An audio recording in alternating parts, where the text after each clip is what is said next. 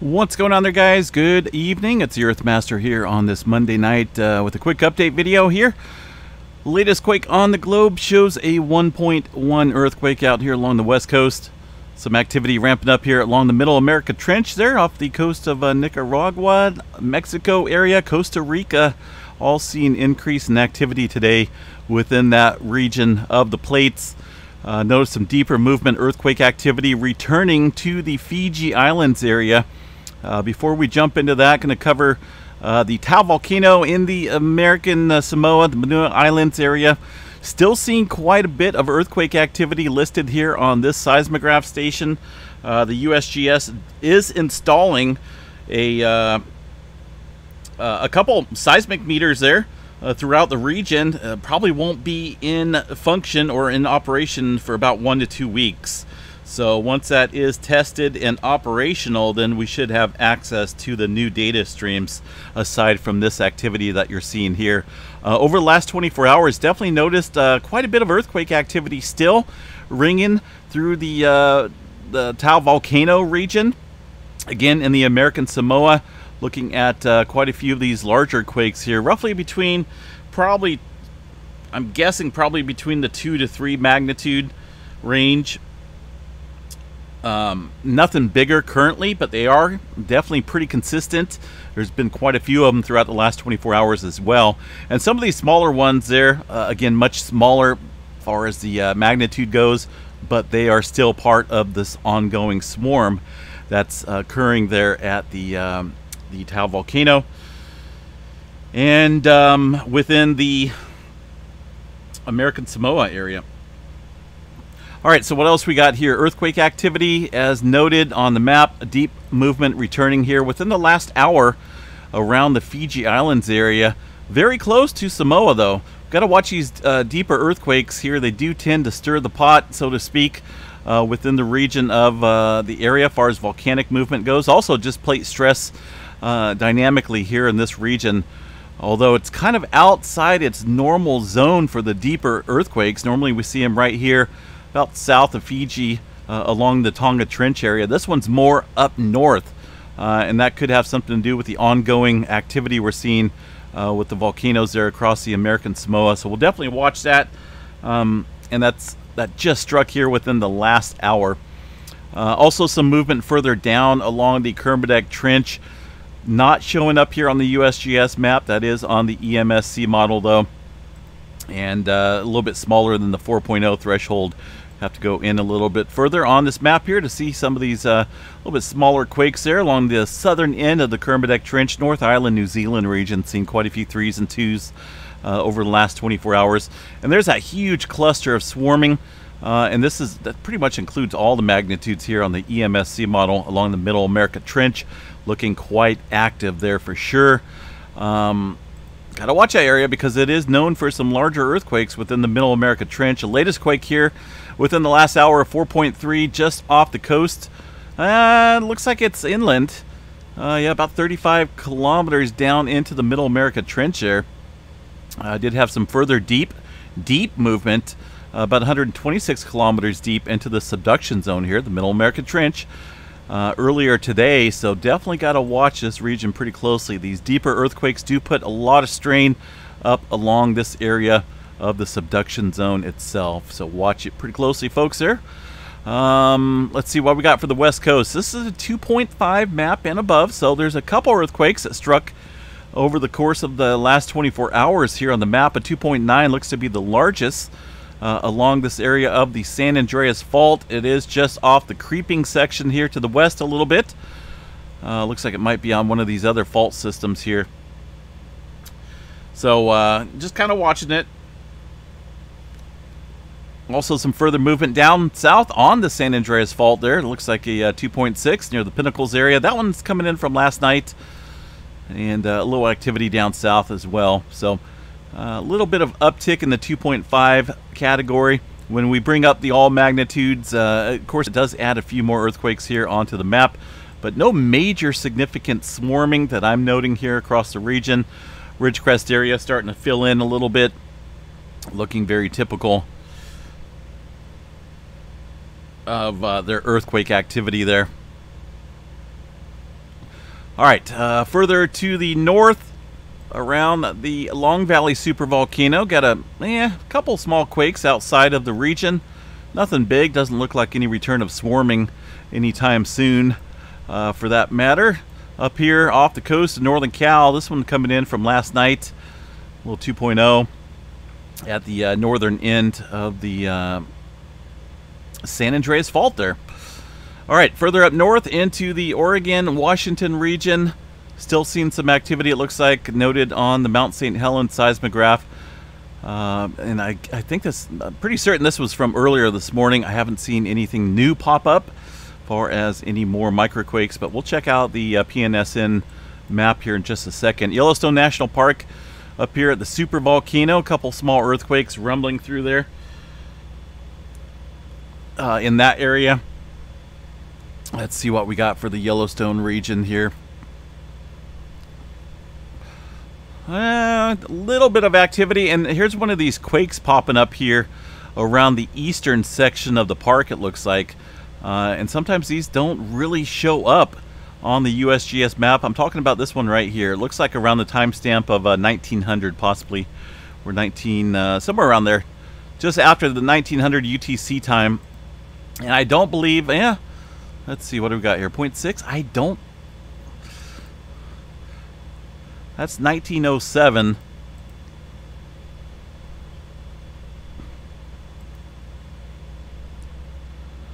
Yeah, I think the 1907 timestamp's going to be this one right here. A little small microquake, but they don't have this one right here measured on the map. And notice the distinct signature between these two. Basically, you have a very localized earthquake. That's going to be this one right here, well-defined spike. And then you have more of a distant, larger earthquake, but away from this region. And looking at the map here, it looks like it's most likely around the eastern section here of Yellowstone National Park, and even possibly a little bit distant from this area. But still, it's kind of reading the strongest here on this map, so not 100% certain where this is occurring, but notice that it did show up across a good section of the seismograph stations there at Yellowstone. All right. What else we got here? A little bit of activity stretching across the board. New Mexico, Oklahoma, New Madrid zone. Nothing going on here in the South Carolina region, but just a real quick recapture of what the USGS put out. I don't believe it's fear-mongering by any aspect, but they did issue a earthquake advisory for the central South Carolina region. Basically, they're trying to put out a little forecast, so to speak, of what they could expect. Maybe, who knows? They've been having a pretty good swarm of activity in the South Carolina region. Looks like that began on December 27th, around 2021, last year, and since then they've had a pretty good swarm of activity. So they're thinking that possibly that earthquakes continue, but none larger than magnitude 4.0 within the next month. So they're just, I don't know what they're up to, but they're definitely putting out, maybe they know something we don't. It's a little odd, but I did cover it on my last update video. It is up on the channel. Not going to go and read through this again, but yeah, this was put out earlier today from the USGS in regards to the swarming there at the Elgin, South Carolina region, where there's no earthquake activity over the last 24 hours to report. The South America region, outside of Santiago, Chile, a couple small fours. Even further down south, we haven't seen too much movement down here. Just north of the Drake Passage area, 4.2, 35 kilometers. Some movement over the last 24 hours throughout the Atlantic Ocean, kicking up here. And looking over here around the Philippines, northward, seeing a little activity as well, 5.3 in the Japan area. Although that one coming in late last night. We haven't seen a whole lot of renewed activity along the Western Pacific or the adjacent plates here recently. So maybe getting into it, though. We'll see how it plays out with that deeper earthquake movement in the Fiji Islands area now. Pahala, about the only activity out there kicking up today. 13 earthquakes here across the island. The Big Island, one earthquake out in the Pacific around the Loihi Seamounts, a 2.5. 6.4 kilometers. It looks like it's in that area where we did have a little bit of swarming, but yeah, we'll see how that plays out All right, tremor map tonight, looking at 339 epicenters of tremor.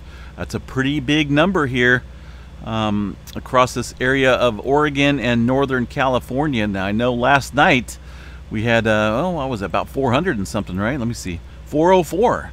So a pretty good increase in tremor going on here across the west coast along the Cascadia Subduction Zone. Last time we seen this, it picked up like this for a little while on a broad scale, and then we had a little bit larger earthquake activity around Japan and the southward towards the Philippine plate here throughout the Philippines. So we might want to watch this, kind of a little ongoing sequence of events that tend to happen when we see this tremor activity really kick up. But at the same time, I think we got to watch the Cascadia when we see this type of tremor. Obviously, the pressure is not disappearing. It's definitely building up. When you take one plate and shove it down underneath the other, you're adding further strain up here on the locked area of the Cascadia Subduction Zone. So we'll watch that. Let's go ahead and check out Mount St. Helens real quick and see if we got anything kicking up there. As far as earthquake activity goes, check out this seismograph station. Yeah, I really can't wait to have access. We'll check out the Tau Volcano seismograph stations once they get something better in the area.